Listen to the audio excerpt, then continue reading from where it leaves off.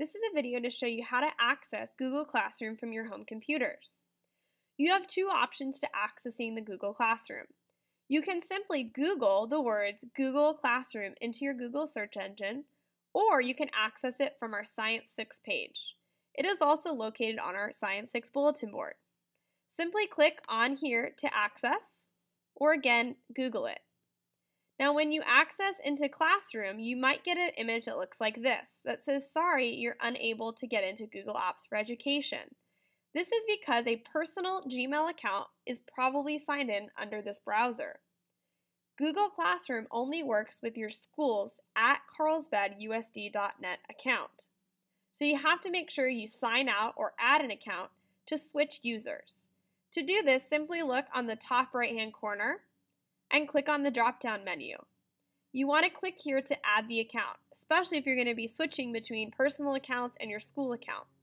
When you click on Add Account, there might be other accounts there, and you might have to add your school one.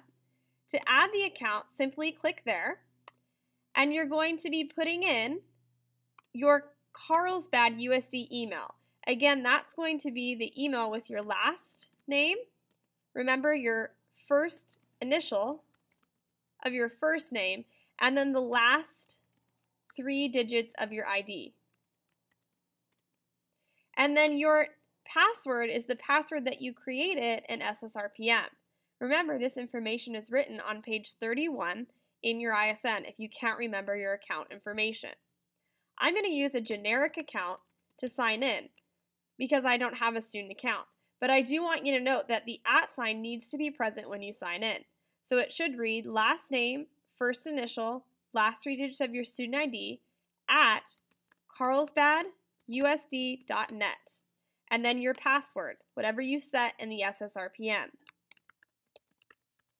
And you'll click in Sign In. Now you have the option to click Stay Signed In if you want to be able to access this account easily the next time. At this point, you should be able to access the account. When you start adding more classrooms, you'll see other classrooms appearing. You want to find your Science 6 classroom for the correct class period. There you can click into the classroom and see current assignments. I can see what needs to happen and also see students that might need help. That's how you can access it.